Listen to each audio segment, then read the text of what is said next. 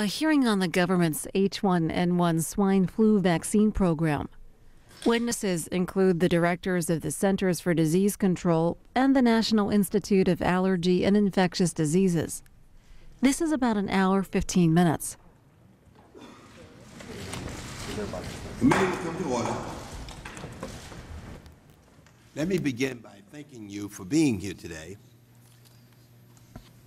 This past March, a novel strain of H1N1 influenza, commonly known as swine flu, was reported in Mexico. Several people died and the virus spread quickly.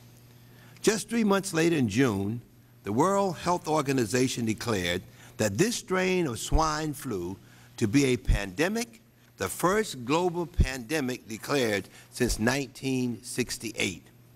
According to the CDC, by the end of August, this new virus had spread throughout the United States, resulting in more than 9,000 hospitalizations and over 600 deaths.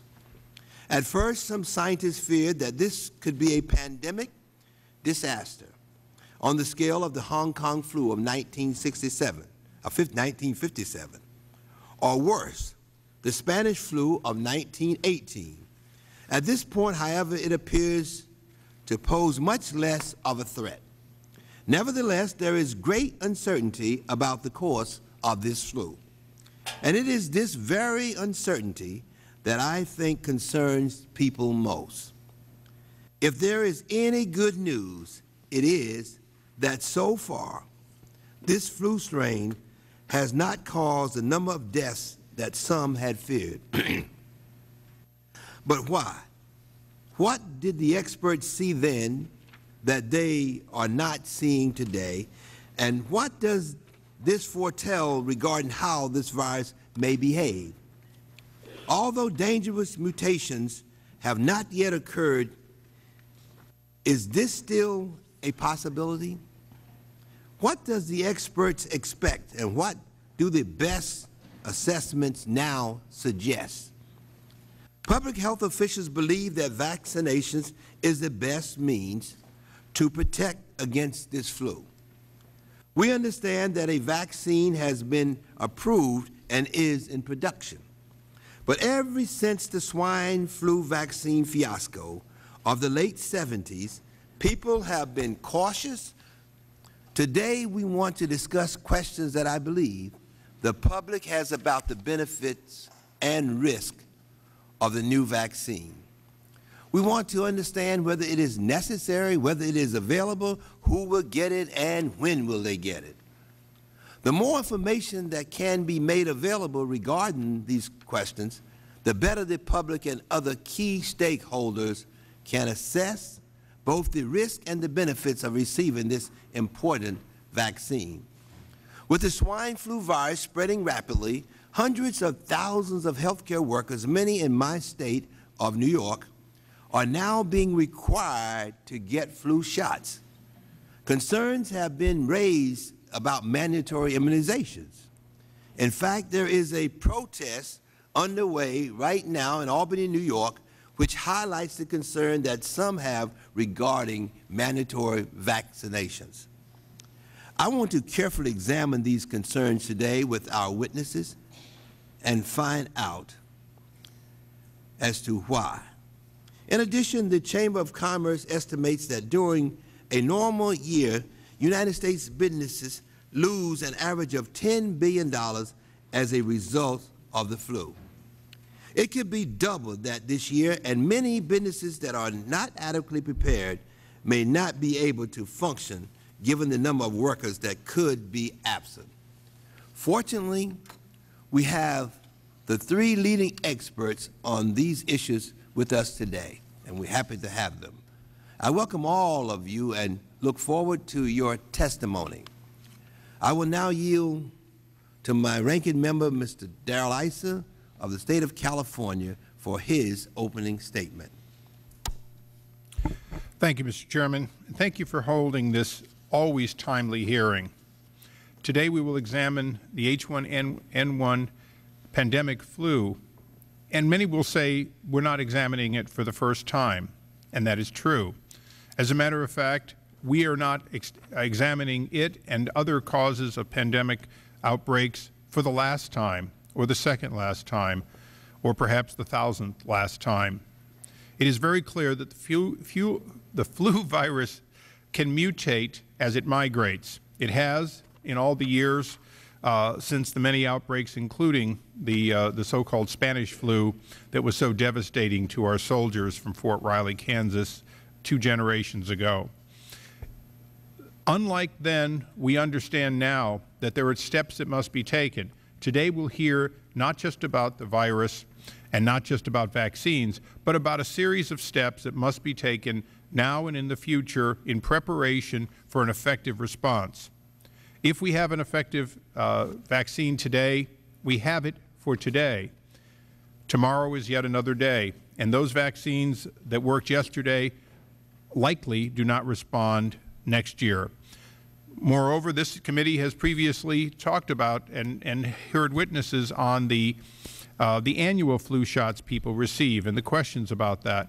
This committee was very, very involved, and properly so, in the provisions of the Public Readiness and Emergency Preparation Act, or the acronym PREP Act, which in fact went a long way toward creating an environment in which our government could encourage the development of these vaccines at great cost without the liability being beyond economic advice of their counsel. We must continue to do so. We must work on a bipartisan basis to recognize that, for example, the Veterans Administration, which plans to make available more than 3 million H1N1 vaccine doses this year, does so to Federal workers and veterans without fear of lawsuit, because in fact they have a liability exemption. But that's not true of the broader market. So as we talk about the requirements we have, and the Chairman's talking about protest against these vaccines, we must bear in mind that there will always be 2 schools: those who will, rightfully so, sue us or threaten us if we don't respond and we don't prepare and we don't have a vaccine, and those who will respond and protest and sue if we do.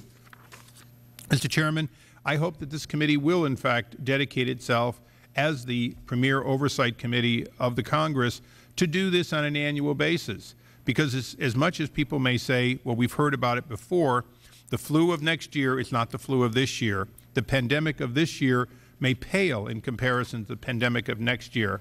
And as we, as a Congress, support the efforts of various organizations, both public and private, to implement a national strategy to make us as invulnerable as possible, we have to realize that nothing changes faster than the flu.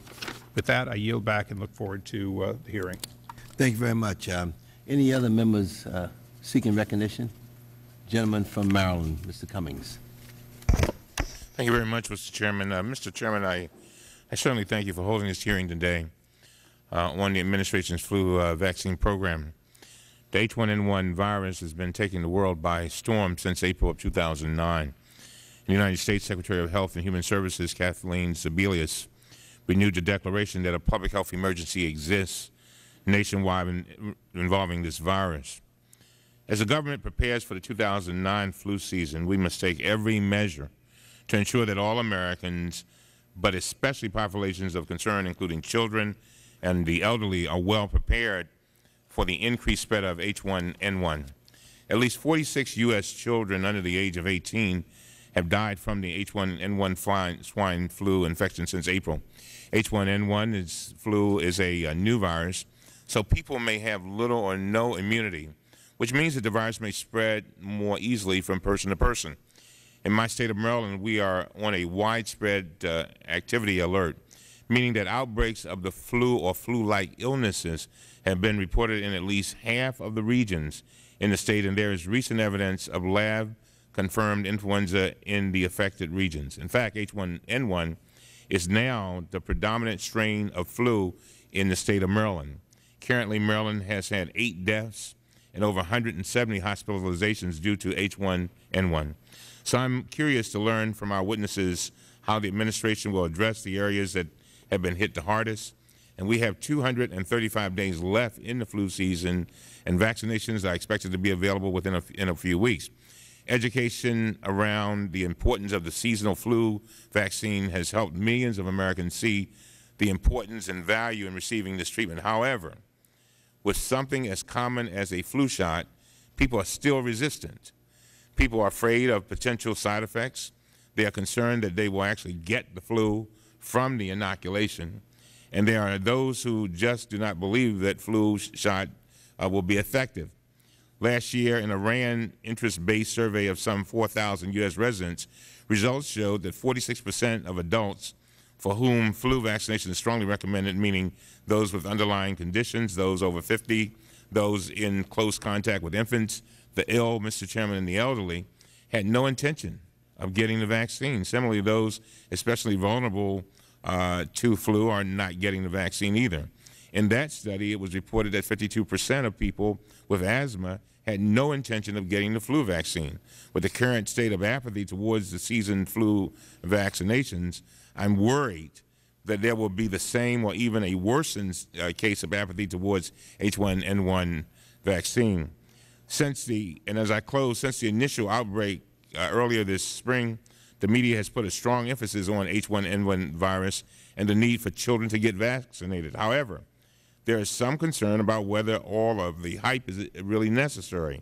The Center for Disease Control estimates that an average of 36,000 people die from seasonal flu each year, while the CDC's own data shows that so far there have been fewer than 1,000 H1N1 deaths. Certainly, I know that this hearing will shed light on this subject, and one thing that we need to keep in mind, Mr. Chairman, is that it is better that we be cautious and err on the side of caution and making sure that our people is protected no matter what their reluctance might be. And if we have a safe vaccine, which I do believe we have, we need to make sure that we do everything in our power to convince the public that it is important that they take advantage of it. And with that, Mr. Chairman, I thank you and I yield back. I'd like to thank the gentleman from Maryland for his statement, and now yield 5 minutes to the gentleman from Ohio, Mr. Kucinich. Thank you very much, Mr. Chairman. I want to welcome our witnesses. This is an opportunity for still another civics lesson through this committee, and that is that we have public health officials here who are once again demonstrating the primacy of the government's role in matters of public health. That we have here, oh yes, a government-run flu vaccine program. Why? Because government has the resources and the ability to distribute in the public interest and to protect the public health medical means and materials, in this case flu vaccines, that can be important to protecting the health of the people of the United States. This is one of the purposes of the government. At this very time, Mr. Chairman, a Senate committee is meeting on a public option for health care. And I want to connect the two because the fact of the matter is, with tens of millions of Americans without access to primary care, if you don't have access to primary care and you get the flu, the effects of the flu can be much more damaging. You don't have to be a doctor to understand that. You also may be more medically compromised than other people and therefore be even more vulnerable to being able to contract an influenza. So we have to use this opportunity to explore cause and effect here as well. Because while we have to deal with the influenza issue here, swine flu is one thing, the more generalized type of flu another. But we also have to realize that this occurs within the context of a healthcare system which is in and of itself a weakened system. And we reflect on Congress's responsibility to strengthen it. So I want to thank Dr. Frieden, Dr. Fossey, and Dr. Goodman for their presence here today. And we look forward to your testimony as to how we can prepare the American people for this influenza season. But we also have to understand that there are things happening in healthcare in America which make our constituents even more vulnerable to every manner of and generalized pandemic that can ensue, not just this season, but any season. And to look at the underlying question here is one of the things that Congress is certainly going to be involved in the next few months. So, Mr. Chairman, with that, I yield back. Thank you. Yield to the gentleman from Illinois. Thank the gentleman from Ohio for his statement. The gentleman from Illinois, Mr. Quigley. Wave. Wave. Thank you. We introduce our witnesses today. Dr. Thomas R. Frieden, good to see you. Director of the Centers for Disease Control and Prevention, Dr. Frieden has been trained in internal medicine, infectious diseases, public health, and epidemiology. Before being named Director of the CDC in June 2009, Dr. Frieden was the Commissioner of the New York City Department of Health and Mental Hygiene. Dr. Fauci, Dr. Anthony S. Fauci, Director of the National Institute of Allergy and Infectious Diseases at the National Institute of Health. Dr. Fauci, a native of Brooklyn, New York, advises the White House and the Department of Health and Human Services on medical and public health preparedness against emerging infectious disease such as pandemic influenza. Our next witness is Dr. Jesse Goodman, the Food and Drug Administration Acting Chief Scientist and Deputy Commissioner for Scientific and Medical Programs. Previously, Dr. Goodman, an infectious disease expert, was the Director of FDA's Center for Biologics Evaluation and Research. Gentlemen, it is a long-standing policy that we swear all of our witnesses in. And so if you would stand and raise your right hand. Do you solemnly swear to tell the truth, the whole truth, and nothing but the truth? If so, answer in the affirmative. You may be seated. Let the record reflect that they answered in the affirmative. So, Dr. Frieden, well, we will start with you and then come right down the line, okay? And let me just say that we have 5 minutes. When you start, the light is green. And then as you move forward, it becomes yellow, which is saying that you have 1 minute to summarize. And then after that, it becomes red. Red all over the United States means stop. Okay, you may proceed.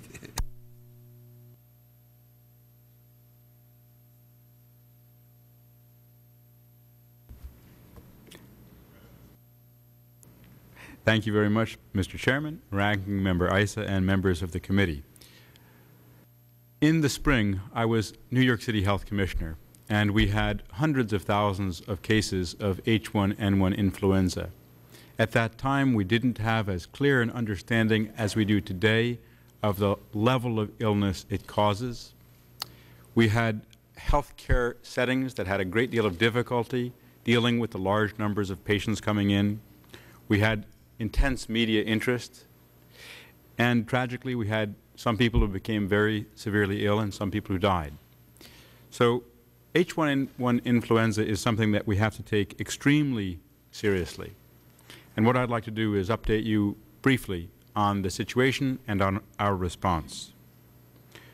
As of today, H1N1 really never went away from the spring until now. It continued to spread over the summer, in summer camps and elsewhere, and when schools came back into session and kids went to college, we saw large numbers of cases.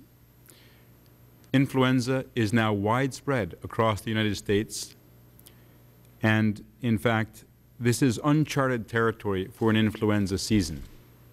We've had already many millions of cases, and we will have many millions of cases more. So far, there has been no change in the pattern of illness. So the level of illness with H1N1 is no more severe than seasonal influenza. And intensive laboratory studies have shown no change in how deadly the virus is, and no significant change in the genetic makeup of the virus. That's good news, because it indicates that so far it doesn't seem that it will become more deadly in the immediate future. And so far, it seems like the vaccine, which Dr. Fauci will speak about more, will be an excellent match against the specific virus that's spreading now. However, influenza is probably the most unpredictable of all infectious diseases. There are many variables, and only time will tell what will happen, whether it will become something that becomes more deadly is something that we just don't know until time comes. Therefore, the role of the CDC, much of which made possible because of the support of the Congress over several years, is severalfold. We currently have more than 1,500 staff working on H1N1 response. The activities include the identification and characterization of the virus, identifying a candidate strain, monitoring the spread of disease in the U.S. and globally, and responding through communications with the public, guidelines for schools, businesses, healthcare providers, and a vaccination campaign. The vaccination campaign is an unprecedented effort. It's a public-private partnership with substantial amounts of vaccine coming available in the weeks to come. Production is rolling, and our choice was to let it build up in warehouses, then send it out, or what we decided to do, send it out as soon as it becomes available off the production line and its safety and potency has been verified. That means that over the next several weeks there will be some vaccine in the system, but there will also be some roughness as it gets distributed. Eventually there will be enough vaccine for all who want to be vaccinated. The priority are people who are at higher risk of becoming severely ill: pregnant women, those with underlying conditions, school children, contacts of people under the age of 6. The vaccine will be free in public settings, and in private settings there will be no cost of the vaccine, although some settings will charge an administration fee. There will be up to 90,000 different providers across the country providing vaccine, and the challenges are significant. This is a shared responsibility of the federal, state, and local governments, of the healthcare system, of individuals, of businesses, and of the manufacturers who are partners in this process. Progress has been possible because of the ongoing investment by Congress. We're working hard with our partners in HHS under the leadership of Secretary Sebelius and the U.S. government generally, and state, local, tribal governments as well as healthcare providers. And we're committed to regular, open communications with the public and the Congress. It's an evolving situation, and we're committed to staying open and answering your questions. Thank you. Thank you very much. Dr. Fauci. Mr. Chairman, members of the committee, thank you for giving me the opportunity to review for you the role of the National Institutes of Health, their research endeavor, and the preparedness and response to the 2009 H1N1 influenza pandemic, particularly in the arena of their development and testing of vaccines against this new virus. The National Institute of Allergy and Infectious Diseases has been involved in basic and clinical research related to seasonal influenza for several decades, and we have the responsibility for the development of rapid diagnostics for the flu, the development and testing of antiviral drugs, the understanding of how the influenza viruses evolve, how they mutate, how they transmit, what immune responses are induced, and importantly, we're deeply involved in the development and the testing of vaccines to prevent both seasonal and pandemic influenza. This latter effort is a collaborative process among several agencies of the Federal Government, particularly the sister agencies represented here in the Department of Health and Human Services, in partnership with the pharmaceutical companies that actually manufacture the vaccines. As schematically shown on the first poster over there on the right, the development of an influenza vaccine is a stepwise process, starting with the isolation of the virus, up to and including the actual development of a new vaccine for distribution. In this regard, the 2009 H1N1 pandemic influenza virus was first isolated by the CDC and made available to a number of parties, including us at the NIH, for the purposes of studying its characteristics. Pharmaceutical companies with which we have long-standing relationships in the development of influenza vaccines were given what we call seed or reference viruses for the purpose of developing pilot lots for the NIH to test in clinical trials. Historically, our institute has set up a network of vaccine and treatment evaluation units throughout the country.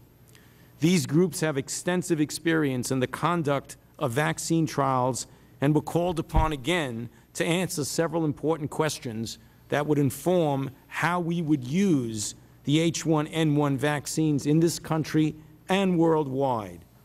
The important information gained from these clinical trials involves safety, even though we have safety data from decades of experience with seasonal vaccines, which are made in the same manner.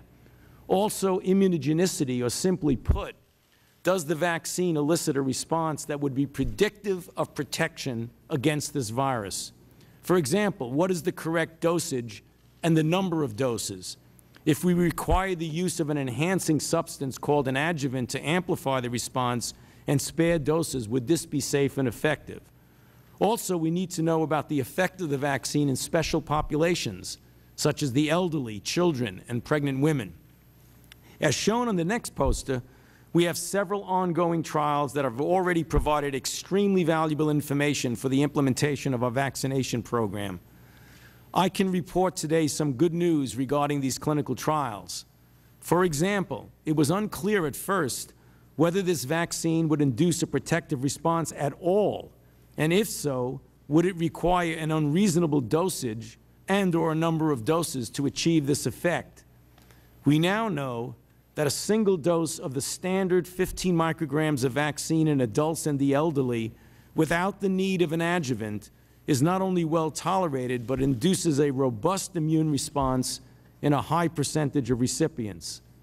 This is a very important finding and has important implications for the supply of vaccine, as well as for its effectiveness in protecting our citizens, as well as people throughout the world, against the pandemic influenza. In addition, we found that, very similar to the seasonal flu vaccine, one dose of the 2009 H1N1 vaccine induces a robust response in children 10 to 17 years old, indicating that they will require only one dose, while younger children will likely require 2 doses, which is quite similar to the case with seasonal flu vaccine. Current studies are ongoing in pregnant women, and we hope to have preliminary data within a few weeks. In addition, we are planning to conduct vaccine trials in individuals who might have particular difficulty with the H1N1 virus, such as asthmatics and individuals with HIV infection. In summary, the NIH research effort in the development and testing of the 2009 H1N1 vaccine is an important part of the collaborative effort among the sister agencies of the Department of Health and Human Services, and we look forward to continuing this effort as we face the challenges ahead of us this fall and winter. Thank you very much, and I'd be happy to answer questions later. Thank you very much, Dr. Fauci. Dr. Goodman. Mr. Chairman and members of the committee, I very much appreciate the opportunity to be here today and describe FDA's role in this public health response. This ongoing collaborative response is the product of hard work and continuing investment made possible by Congress's support for preparedness activities in the Department of Health and Human Services. When the H1N1 virus emerged in the spring, we immediately established an incident command system to speed and coordinate our response. This allowed us to work hand in hand with HHS and my partners at the table here to rapidly mobilize what has been an emergency public health response. And this included not just the vaccine enterprise that we began at that time, but allowing emergency use authorization for antivirals for ill children under 1 year old, deploying a new diagnostic so that both the public health and healthcare system could accurately diagnose this infection. The very good news is that the initial doses of licensed vaccines will be available very, very soon, and that full-scale production is continuing. And these vaccines are made in exactly the same manner as the 100+ million doses of seasonal vaccine that are made and used safely every year to help protect American people. Well, immediately after this virus was detected, and as you saw in Dr. Fauci's chart, we all began working together to generate all the tools, including the virus reference strains, reagents, necessary to manufacture the virus. And we work with our colleagues at NIH to design and mobilize those clinical studies, as well as with the manufacturers that you've heard about. Fortunately, this occurs on a background, and it's been mentioned here, of substantial investment that has helped us prepare better. We've engaged for several years in an effort to strengthen influenza and public health system preparedness, and this has truly helped in this response. In the last 5 years, we've been able to virtually double the number of U.S. licensed manufacturers of vaccine and also their production capacity.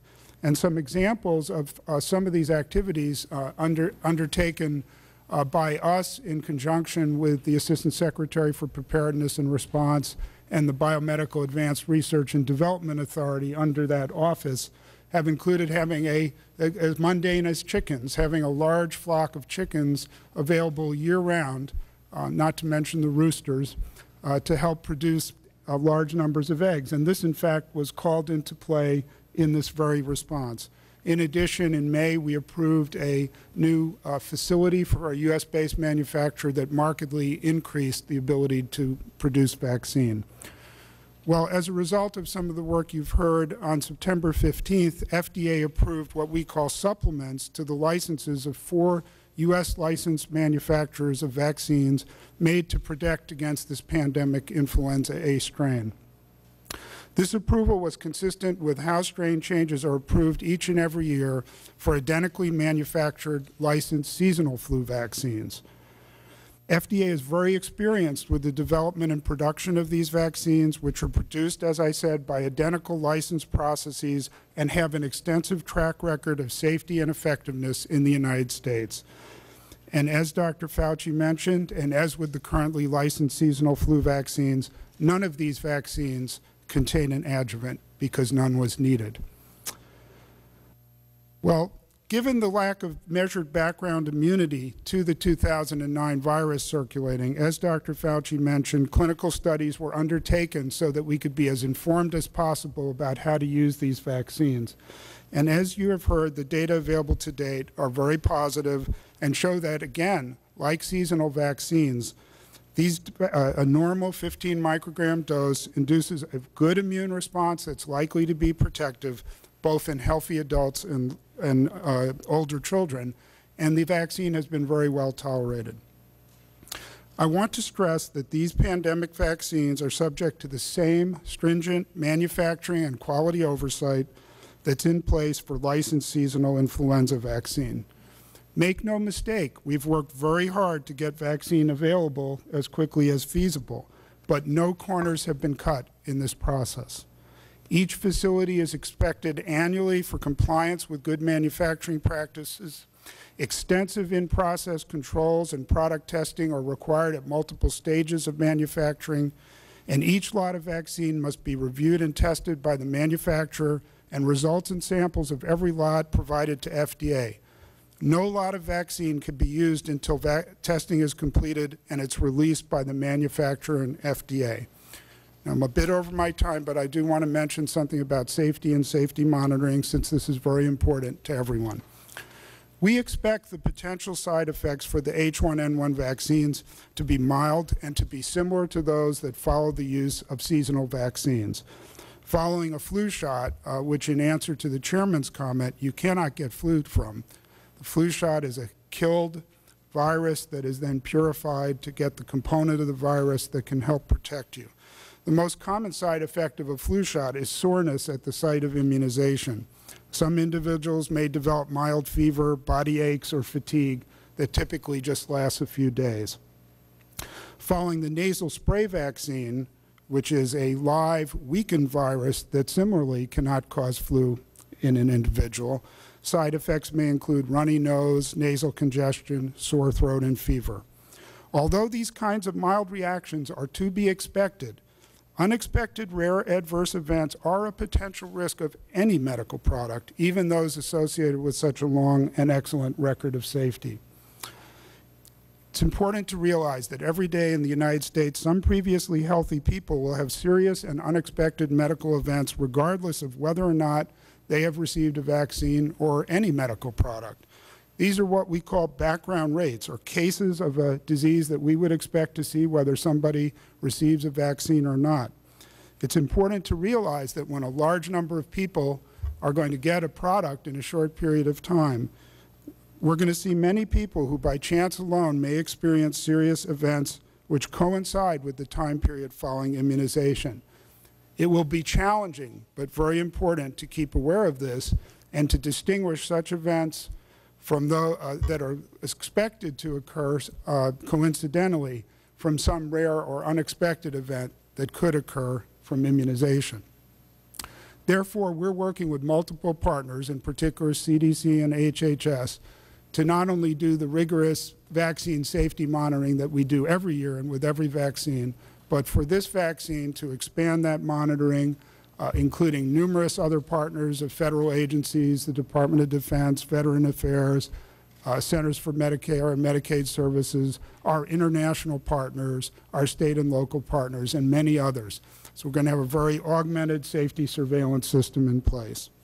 Well, while we're gratified that this vaccine will soon be available, there are many opportunities to further develop the science and capacity that we need to enhance our preparedness. And I particularly appreciated Mr. Isa's comments that this is that while this is an event this year, it's continuing work to be prepared for this and similar other events that's going to keep our public health system and our people best protected. We clearly need more capacity, both in the U.S. and globally, to produce vaccines. Major investments by NIH at the basic science end, by HHS in advanced development on newer kinds of flu vaccines are already kicking in. Cell culture-based vaccines, recombinant vaccines will provide us with increased capability. With your support in FDA's laboratories, we're working on methods that will speed the evaluation and testing of vaccines and that can help make vaccines available sooner. As vaccines, though, are only part of the picture here, so while people tend to focus on them, we need to keep clear that there are lots of other opportunities. We need to take the opportunity to promote the development of new antivirals, rapid diagnostics, and enhanced safety surveillance, and a variety of public health tools. All of this will better prepare us for responding to the future threats that we know will also occur. So in conclusion, we're fully committed to and engaged in protecting public health during this very challenging time. Working together with our partners, we've made important progress in providing vaccines and other tools to help safely protect our population. Again, I thank you for the opportunity to be here today, and we welcome your questions. Thank you very much. Let me thank all three of you for your testimony. Let me just begin by, I guess, asking you, Dr. Frieden and Dr. Fauci, should the American public be more frightened about the H1N1 influenza than the seasonal influenza? H1N1 influenza is what we have spreading widely in the U.S. today, and so that's what is the dominant strain. But the bottom line is that anyone who has a mild illness should know that for most people, neither testing nor treatment will be indicated.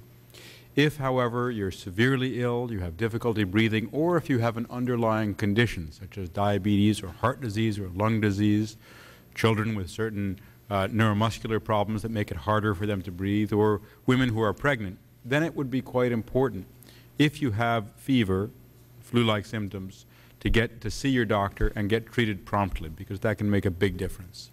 And over the coming weeks, vaccine will become available, and it is recommended that people get vaccinated.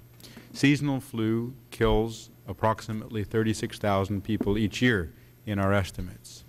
Although the pandemic influenza or H1N1 influenza is not affecting the same age groups, it's making many millions of people sick.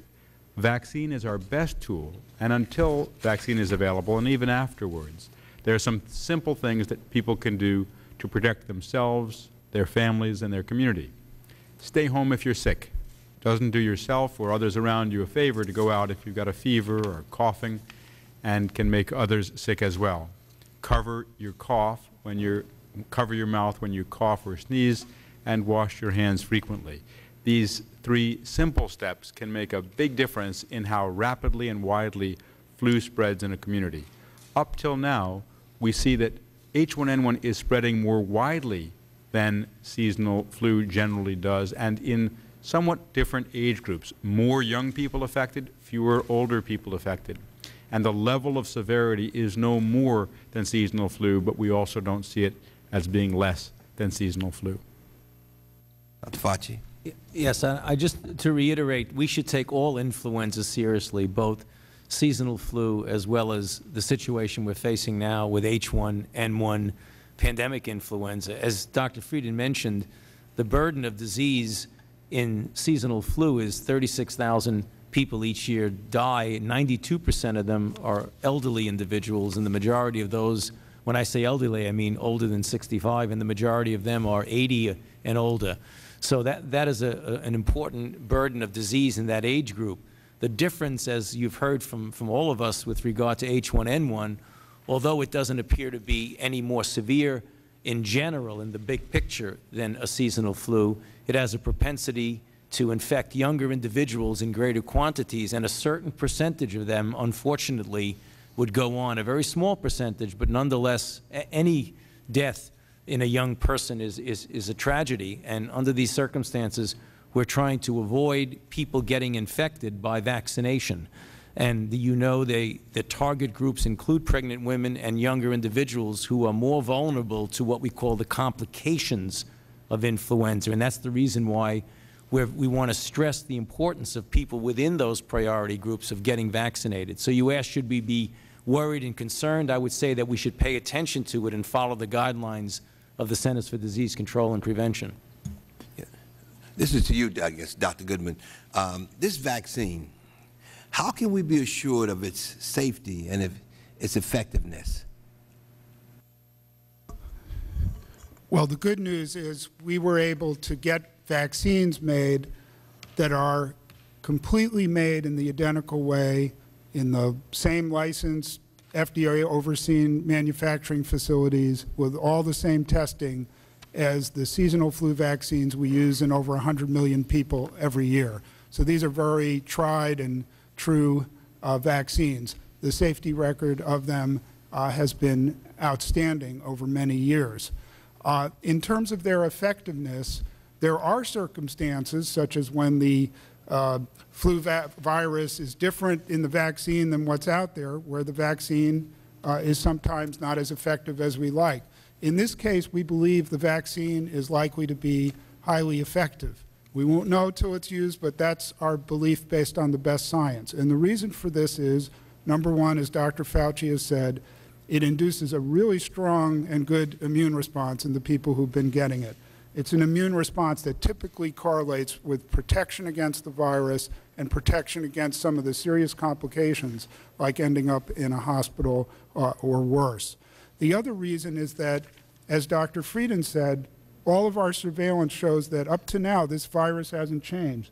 So the virus and the vaccine strain used to make the vaccine is virtually identical to what's circulating out there, and under those circumstances, we expect vaccine to be effective. Thank you very much. My time has expired. I yield 5 minutes to the gentleman from California, Congressman Issa. Thank you, Mr. Chairman. I think all the witnesses did spend some time talking from terms of safety, perhaps because there's been so much additional concern for this new vaccine. Let me go through a couple of quick questions, and I'm going to try to be as accurate as I can at who answers them. But the idea that healthcare professionals, first responders, and hospital personnel would be required to mandatorily receive these shots. Can somebody make the case for that? Because there seems to be a very specific pushback from that industry of people who find the odds versus the side effects unacceptable. The first thing to make clear is that there is no federal mandate for any individual to get vaccinated. Okay, so the Washington Post, mandatory flu shots hit resistance, is premature. No, there's no federal mandate. Okay. At least one jurisdiction has mandated that unless there's a religious exemption or a medical exemption such as allergy to eggs, that healthcare workers be vaccinated. And since all of you are at this level, can you make a case for whether the state has a compelling interest for that, one state versus the other? In other words, if the state is right, then why aren't we doing it from this dais? And if the state is wrong, then are these people being adversely forced to do something that is probably outside the need of government? This is something that has been debated for some time, even before pandemic influenza came along this time around. And in fact, the mandate that the state of New York implemented was prior to the emergence of H1N1 influenza and unrelated to it. The argument is a simple one and an important one. The evidence is clear that many patients become ill because they get infected with influenza from healthcare workers. Furthermore, healthcare workers are themselves at risk of contracting influenza at their workplaces and of bringing it home to their families. There are other vaccinations, such as measles, which are required of healthcare workers, and other annual programs, such as testing for tuberculosis infection, which are required of healthcare workers. Our sense is that this particular season, in the midst of a pandemic, is not the time at the federal level where we would start a new mandate along those lines. But the important point to make is we really do want healthcare workers to get vaccinated for their own protection, the protection of their families, and their protection of their... So to do the cliff notes in my short 5 minutes, you're not prepared to support it at this time, but you're not ruling out supporting it at a national level? Not this year. Okay. And I'm going to leave all of you a copy of H.R. 1478, which is from the gentleman from New York, Mr. Henchy. And I just would like you to follow up. It's a bill that would make the armed forces and ultimately all government, or the goal is to make all government entities liable for litigation for their actions. In other words, open them up to malpractice suits and the like. And I'd like you to respond on specifically relative to your agencies which enjoy liability limitation as government entities over and above all other narrow ones, how it would impact your agencies if you were fully able to be sued by the public, by class action lawsuits, for any and all things which you decide to do. And I'm doing this for a reason. At a time of, first of all, because I'm on the dais and it's my 5 minutes, but secondly, because at the time in which we're talking about health care, Mr. Kucinich talking so boldly about you're a public option, there's a number of pieces of litigation or legislation coming through that would open up the government option to litigation. And I'd like each of you to give me your view of how you're able to do your job without having to worry about excessively the fact that you might be sued for anything that goes wrong. And if you could respond in writing, because I realize that's far more than you might be able to do. Last question is, the H1N1 vaccine is for a different group than the flu virus as a vaccination as a whole. Could you give us your breakdown of, in an ideal world, if you only had 10 million or 12 million or 15 million doses, who should get it first? And I say this because we're dealing with seniors versus non-seniors, children who, it's been reported, actually have a lower incident of problem, and this unusual bulge called middle America, healthy young people who seem to be at the highest risk, and how that plays for our consideration of dollars and the public message. We're confident that eventually there will be enough vaccine for everyone to receive it who wants to receive it. In terms of H1N1 influenza, each year for seasonal flu, we vaccinate about 100 million people. There's also going to be enough seasonal flu vaccine around, and anyone who wants seasonal flu vaccine can receive it, really. For the H1N1 vaccine, there are 5 key priority groups. This doesn't mean that we deny it to other people, but we prioritize these groups: pregnant women, people with underlying conditions, healthcare workers, people who are contacts of people, of infants under the age of 6 who cannot themselves, under the age of 6 months, who cannot themselves be vaccinated, and then children and young adults age 6 months to 24 years. Okay, and Mr. Chairman, I think others may want to respond, but I do want to thank you and mention that in this case, since there's a controversy, I intend on getting one of these shots, if for no other reason than to show that I believe that it's safe and effective. If anyone else wants to respond. Thank you, Mr. Chairman. Thank you very, very much. At this time, I yield 5 minutes to the gentleman from Maryland, Mr. Cummings. Thank you very much, and thank you, gentlemen, for your excellent testimony. Dr. Fauci, one of the things that I'm very concerned about, the elderly. We have in my district probably 100 senior houses with at least 400 or 500 elderly. And I'm just wondering, they are locked into a situation. You know, they don't have isolation and things of that nature. I was with 2 groups of elderly people yesterday, and they expressed some concerns about the vaccine. And I'm just wondering, what is your advice to that population? You got some people who, like one gentleman said, he says, I'm stuck in my ways and I'm not sticking a needle in my arm. And I mean, that's what he said. And so I'm just, how do you deal with that population?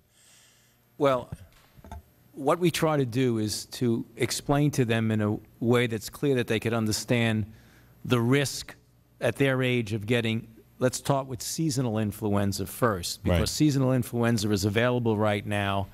And since the elderly are the ones that suffer most from serious complications, I mentioned a while ago, just a moment ago, 36,000 deaths each year, the 92% of which are in individuals 65 years of age or older.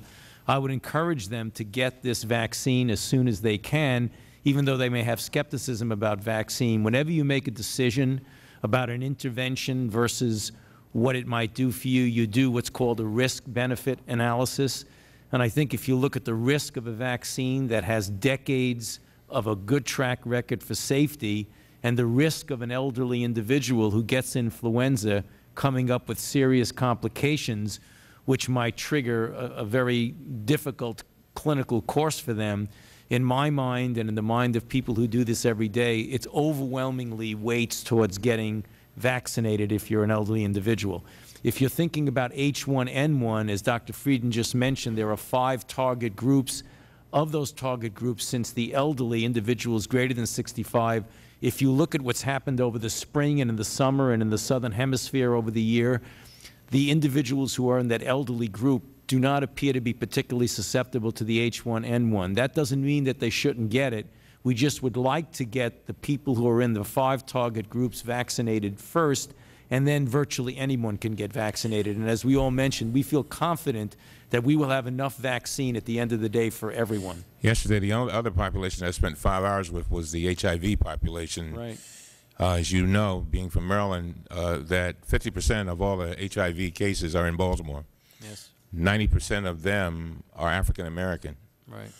And you talked about trials still being conducted, and I know that you're not, you don't have a magic ball, but do you predict that they're going to, I mean, that it will be safe for people with suffering from HIV? Yes, I have little doubt that there would be any difference in the safety profile, Mr. Cummings, between the the HIV infected individuals and uninfected individuals. The issue when you are immunosuppressed, which is what HIV does, it diminishes your ability to respond immunologically, that they may not have as robust a response to the vaccine, but they could still get considerable benefit of it. And since they are an immune-compromised group, even without clinical trials, I would like to see them get vaccinated as part of the group that's particularly susceptible for getting complications of it. Now, to piggyback on some comments of Mr. Kucinich and Mr. Issa, to a degree, Mr. Issa, you know, are you concerned that our health system will be able to appropriately, or any of you all can answer this, address these issues? I mean, we've got a lot of people, of course, with no insurance. We got folks underinsured. We got people who don't have as much access as others do to sufficient health care. Is this a concern of yours? Is there a certain point where you can see us getting sort of overloaded with regard to these cases? And it seems like it takes, you get to a certain point with this disease, and it seems like it takes some intensive medical care. And I was just wondering, where are we on that, and what do you predict? And if such should take place, what plans do you have ready to go into operation? I don't want us to have another Katrina-type situation where we say that we're ready for something, and then when the time comes, we say wait for the rubber to meet the road, and then we discover there is no road. Well, there will be challenges for sure, particularly when you have widespread outbreaks in various regions of the country, as we're seeing even right now in certain regions of the country. But Tom, you want to? I think the reality is that our health care system doesn't currently have a good information system that would allow us, for example, to call back everyone who needs to be vaccinated. It doesn't have good coordination that would allow us to share information and share resources within areas in most parts of the country. And it doesn't emphasize prevention. So we have vaccination practices that aren't as good as we would like in some groups of doctors, for example, obstetricians, as we try to get pregnant women vaccinated. So I think the challenges that we face in healthcare, and I think everyone can identify many of those, are going to be played out in this. Also, the response is going to be a state-specific response. So states that are better prepared to operate a vaccination program, or which have more resources for surge, will be better prepared to deal with it. The Health and Human Services, with support of the Congress, has provided more than $3 billion in hospital preparedness over the past 7 years for additional ventilators, for exercises, for surge planning and preparations. And I think we're much better off for those preparations that have occurred so far. But the challenges are real. The virus is potentially spreading rapidly. We do want to encourage people who are not severely ill and don't have underlying conditions not to go to emergency departments, because we've seen in parts of the country that where that happens, that can make it very difficult for the emergency departments to manage. It is a shared responsibility between many different parties. Gentleman's time has expired. Thank you, Mr. Chairman. But we will have another round. Thank you, Mr. Chairman. Gentleman from Ohio. You know, that's precisely the point, though. We have a primary health care system which is not widely available to all Americans, with 47 million Americans without any insurance, and emergency rooms generally ending up as the place where people go to get care, and at least those 47 million people. And so you may say that we've spent $3 billion to try to improve the surge capacity of America's hospitals. But so many of America's hospitals right now are locked into a system where they're actually rewarded for turning people out of a hospital bed in a few days, whereas if people are hit with a H1N1, they're quite likely to require extensive hospitalization. I just want to go back to the point that I made, Mr. Chairman, which I appreciate my colleague, Mr. Cummings, reiterating, and that is we cannot forget the broader context of health care in America, where people are actually in a weakened state because of this for-profit system, because they don't have access to health care until they get really sick, and then the costs go through the roof. So, yeah, I mean, let's politicize this moment, because this is one of those moments where we need to look at the bigger picture at the same time that we're looking at H1N1. I also want to ask Dr. Frieden, you know, we're talking about H1N1 vaccine here. Let's for a second go to the seasonal flu vaccine. We lose about 36,000 people every year because of seasonal flu. The CDC website says that the initial distribution of vaccine every year at the beginning of the season is critical to protect those who are most vulnerable, such as the elderly, that Mr. Cummings was mentioning. Now I'm hearing from one of our staffers, who's a physician, Dr. Lopez, in our Cleveland office, says that in Cleveland, chain pharmacies will have an ample supply of the flu vaccine, while doctors are still waiting for shipment that they would want to give to their patients. Have you heard about anything like this, and is this a nationwide problem? In terms of the seasonal flu vaccine, there will be something on the order of 114 million doses available this year. There have already been more than 50 million doses distributed throughout the country, and while there may be some focal areas with shortages, there's going to be plenty of seasonal flu vaccine for anyone who wants it.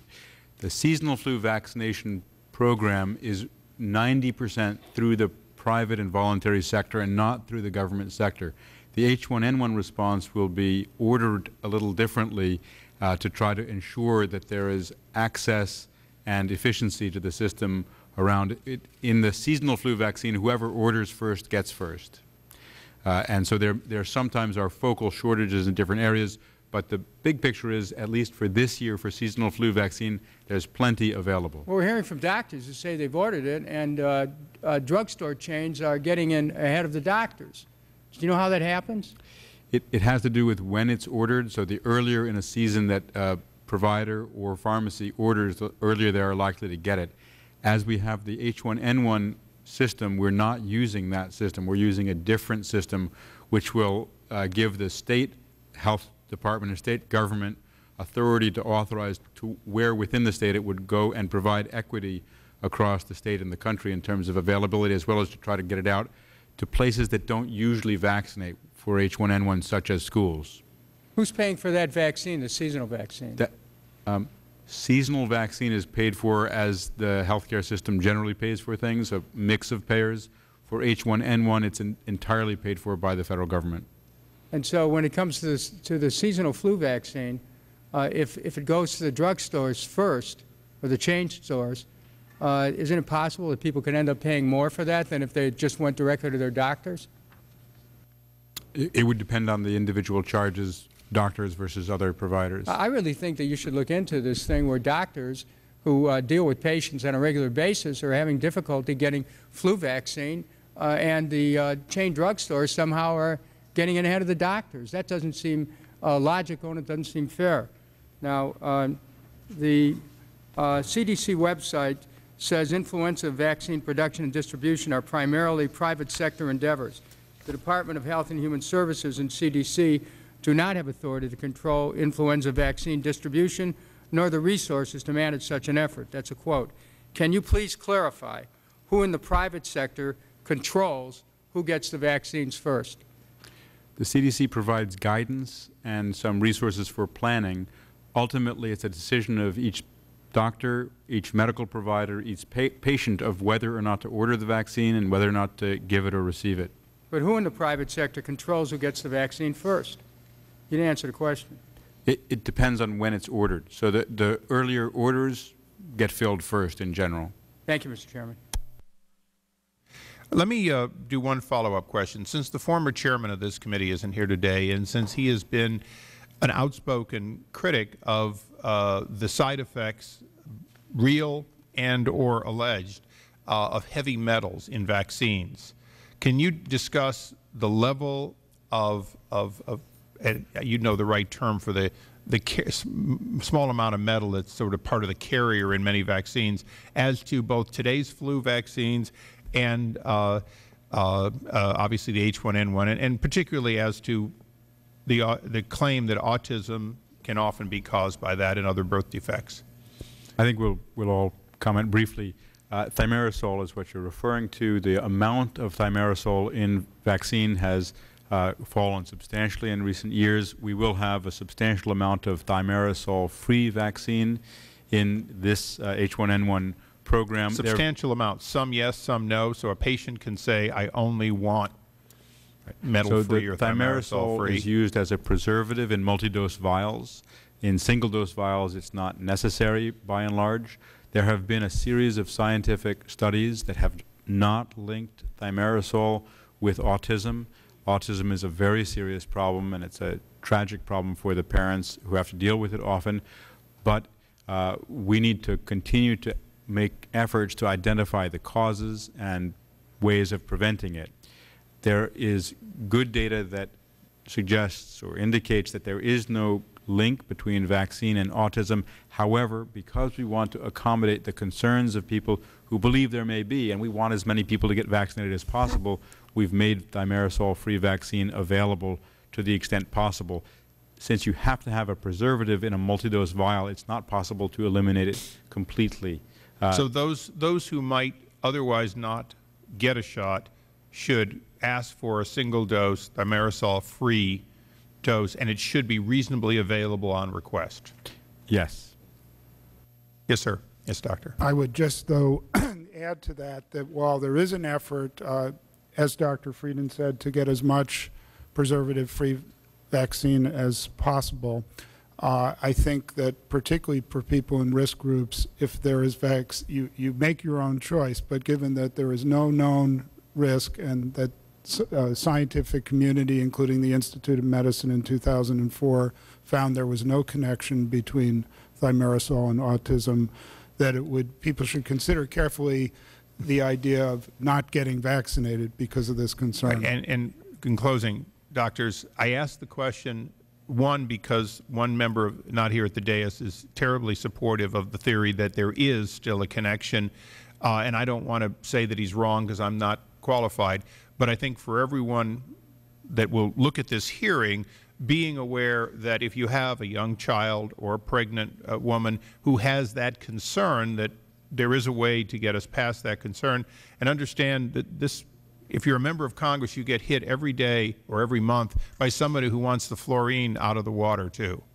That in fact there is an interest group against almost anything you can name, and if it spreads into a portion of society that would not protect themselves, then I think that's where we have the interest for the question. I appreciate your understanding, and I thank you, Mr. Chairman, for giving us this opportunity, and yield back.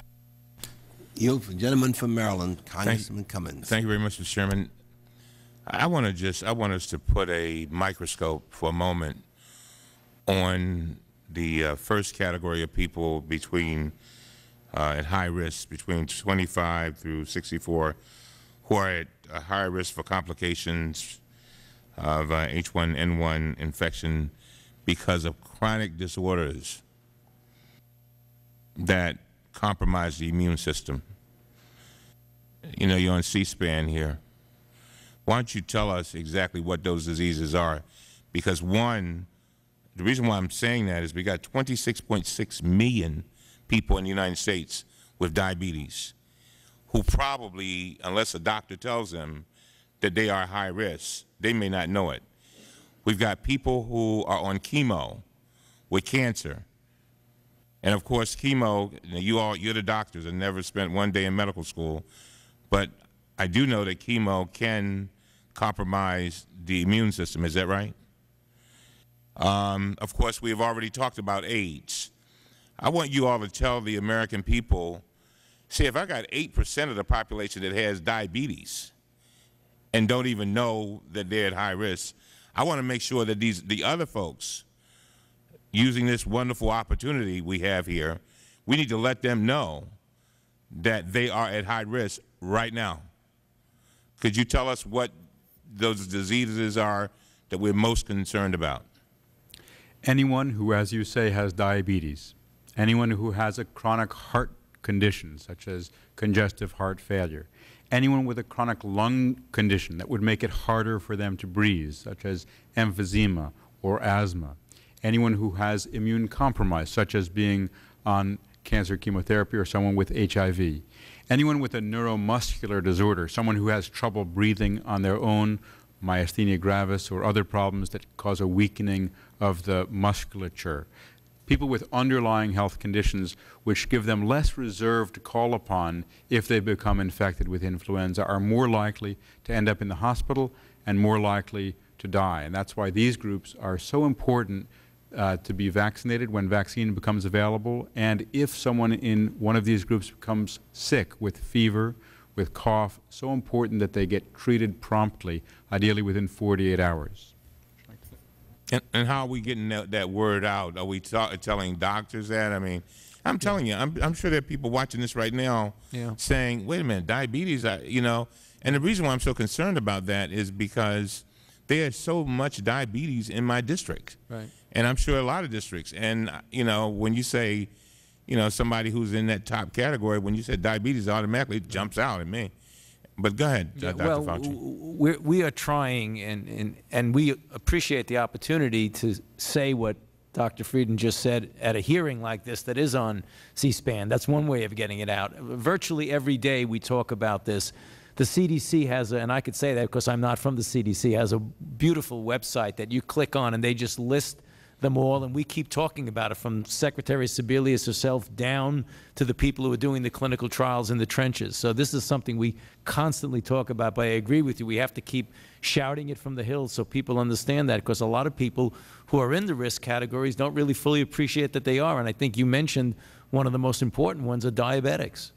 And they're probably, you know, if diabetics are 8%, and then when we put in all of those other people that you all just mentioned, we may be talking about 25% of the population. Is that unreasonable figure? Is it? No, that's close. That's just in the first category. In your testimony, I think it was you, Dr. Fauci, you said that, and correct me if I'm wrong, the current H1N1 vaccine does not contain adjuvants, right, which would increase the potency of vaccines, but you are testing them as well. We include adjuvants in our seasonal flu shots, is that right? No. We don't? No. Okay, and there's a rumor that we will run out of this vaccine as soon as we produce it. That's not true either? That's not the right rumor. That's a rumor. It's not correct. Okay. Yeah, we fully expect that we will have enough vaccine of the H1N1 2009 for all who want or need it, and we certainly will have enough of the seasonal influenza vaccine based on the history of uptake of seasonal flu vaccine. So we feel confident that we will have enough for everyone who wants and needs it without the use of adjuvants. I go back to what I said a little bit earlier.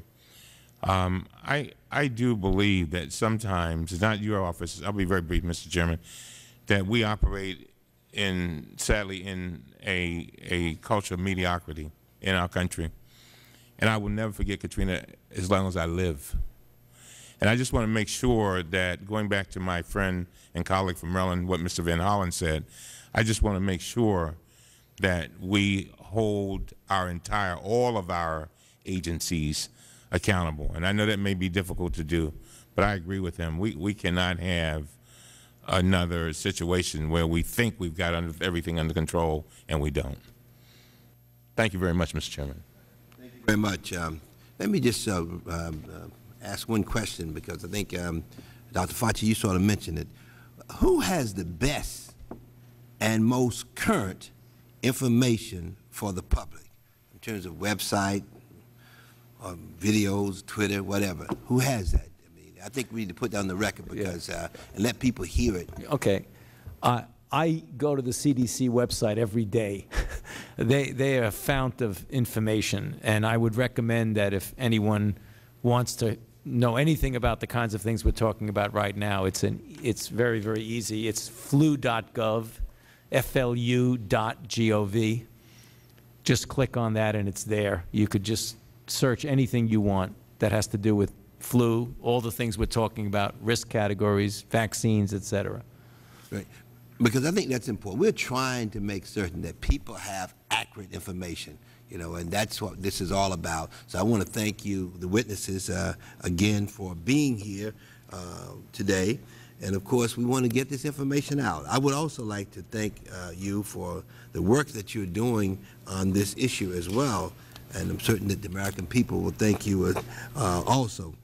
And let me thank you again for the time that you've spent here with the committee and answering all the questions that we've raised.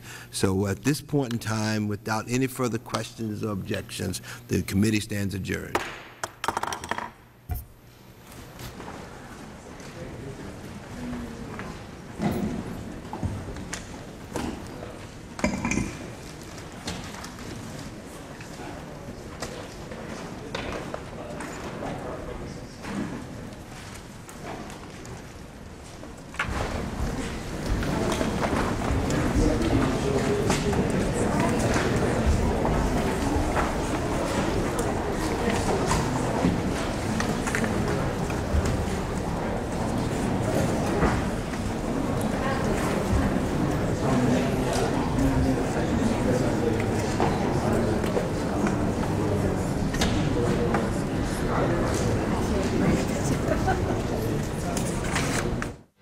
C-SPAN's 2010 Student Camp Contest is here.